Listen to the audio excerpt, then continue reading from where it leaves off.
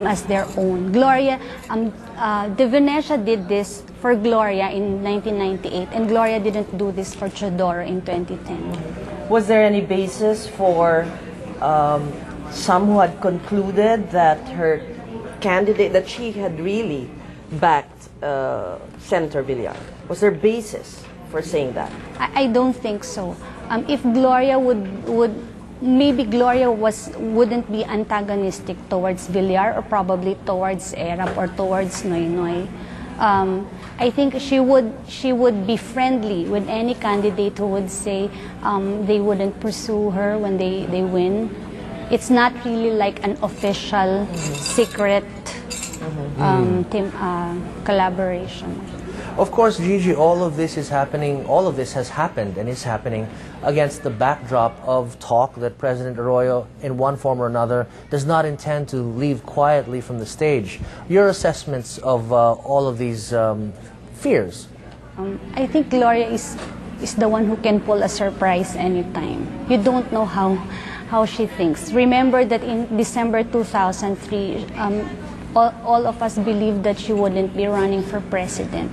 And when the opposition put their guard down, she just announced that she was running.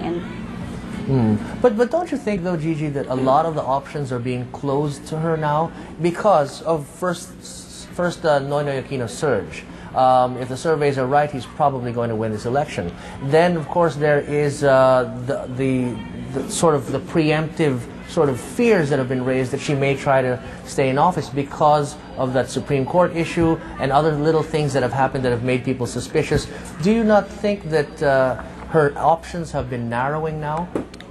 If Gloria is not thinking of extending her stay in power, I think she's just relishing the thought of telling all these people that she's not a lame duck president, that up to June 30, they would have to take her seriously. And that's as far as it goes, you think? As I said, Gloria is capable of pulling surprises. Such as? Perhaps let's go into the elections on Monday. Yes. There's some who have said that there's only a 25% chance of the automation succeeding. So, and no one is yet ready to say that this was planned, there was some conspiracy. But what do you think? What do you see based on the actuations of President Arroyo and the people around her? First, if the machines that are not working, COMELEC has contingency. They have layers of contingencies on that they can eventually go manual and all. And our problem is we don't have a legal definition of what a failure of election is.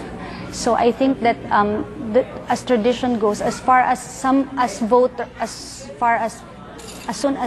can cast their votes, you cannot say that there was a failure of election just because the machines didn't work. And we don't have like a threshold of a certain turnout before we can say that it's a failure or not. Okay, Gigi, as you said, a lot of what's happened has not been a surprise for you. If you look at the way that these people have, if you look behind the scenes, then a lot of what has happened could have been predicted. I'm going to put you on the spot a little bit. We've got 3 days to go before the election. What do you think is going to happen? I think that there will be massive disenfranchisement of voters. Not really because of the glitches in the machines, because that could be remedied by certain precincts going manual. But it's really about voters not being familiar with the process, what they're supposed to do when they go to the precinct and fill up their ballots. And that massive disenfranchisement enough to surprise us about the outcome of the election? Yes, I think. So are you at this point prepared to call the election? What? No? There will be elections, definitely.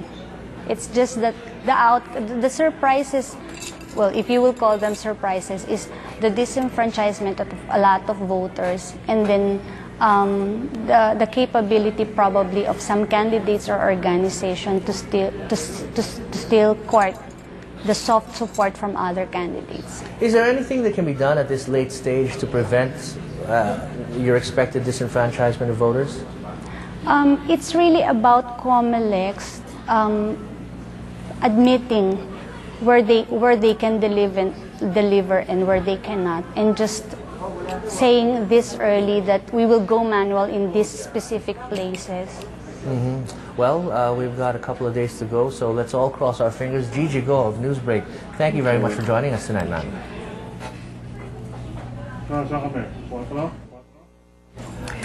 And up next, the Señorosa Commission reports up to 72 private armed groups could disrupt the polls. The details on that when we return. This is The Rundown.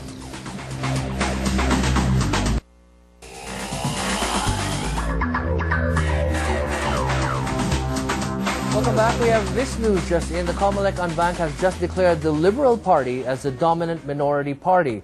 This means that the LP will have access to the 6th copy of election returns and the COMELEC server, allowing them to check the results and monitor the votes. The Commission on Elections has granted ABS-CBN's petition for the 21st copy of the election returns. This will allow the network to counter-check the accuracy of the vote count as it conducts its own unofficial parallel count in partnership with the Parish Pastoral Council for Responsible Voting and the KBP. ABS-CBN is ANC's parent company. With just 3 days to go before the polls, the Señorosa Commission warns that up to 72 armed groups or private armies could pose a threat to the elections. The commission, which was put up by Malacanang in the wake of the Maguindanao massacre, says that most of the groups are in the autonomous regions in Muslim Mindanao. The commission says it has so far abolished some 38 armed groups since it was created. Meanwhile, international rights group Amnesty International is calling on candidates to commit to abolishing their private armies. The groups are believed responsible for a number of election-related attacks. However, the Philippine National Police says they are ready to act in case these armed groups threaten the polls.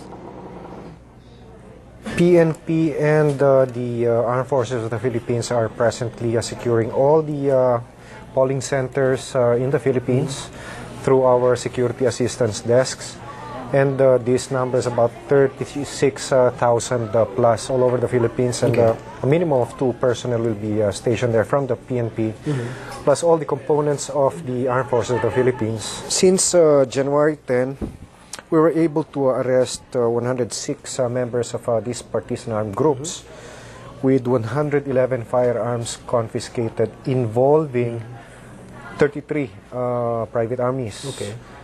Now, we couldn't say whether these PAGs are delisted, but we could safely say that we have checked their movements, and as of now, we are reckoning with about 74 private armed groups from the original 107, which with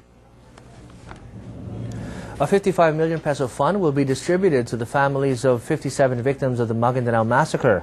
50 million will be donated by the Federation of Philippine Industries, while 5 million will come from the Philippine Charity Sweepstakes Office. The Department of Justice is tasked to distribute the cash. The DOJ says it will begin by distributing 50,000 pesos to each victim's family by next week. The money is expected to be used for education, livelihood, and medical assistance. Lawyer Nena Santos, who represents some of the relatives of the victims, say the families, including the Magundadatu family, are grateful for the assistance. President Arroyo has received the Judicial and Bar Council shortlist of nominees for Supreme Court Chief Justice. Various sectors and political personalities have been saying a constitutional ban prevents the President from appointing Chief Justice Reynato Puno's successor. But the Supreme Court made a ruling allowing the President to pick Puno's replacement.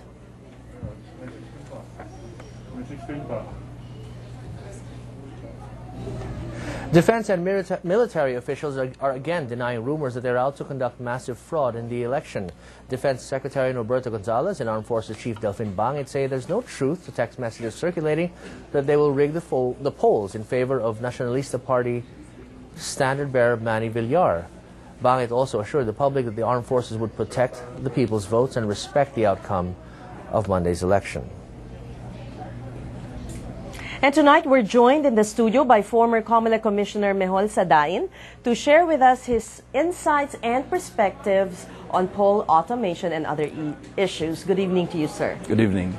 Well, first of all, what's your assessment so far based on the reports you've been hearing from the COMELEC and Smartmatic?